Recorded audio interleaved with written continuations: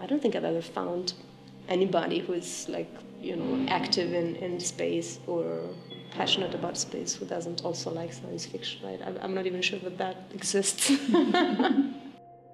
There's a natural crossover between the two. I can hardly imagine many astronauts of the future not being hooked by science fiction somehow as children and adolescents. I was definitely an avid reader when I was a child, and things like it's a classic. I mean, I'm also almost ashamed to say it, but Jules Verne's novels were something big for me when I was a young girl. I became a huge fan of Star Trek by my late childhood and adolescence. Of course, I was a big fan of Captain Janeway.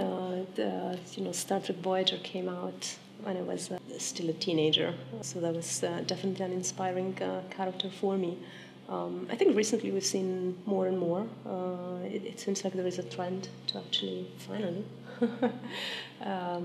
having female-led science fiction movies. I have to say, I also never had trouble identifying with male characters I liked. So I would like people to be able to really take the best from both male and female roles, and if they find something inspirational, that shouldn't be an issue. But I'm also definitely happy to see that there is a trend towards having more and more also lead roles by female heroines. So that's kind of cool.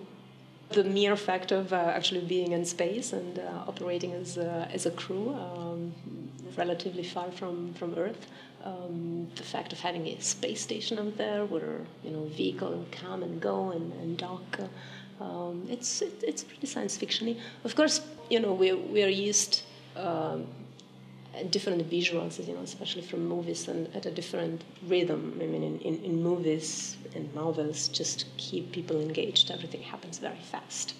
And so real space flight, some people perceive it as, more boring to watch, but that's just the nature of things, because things are a lot slower, right, in real life that they are in science fiction.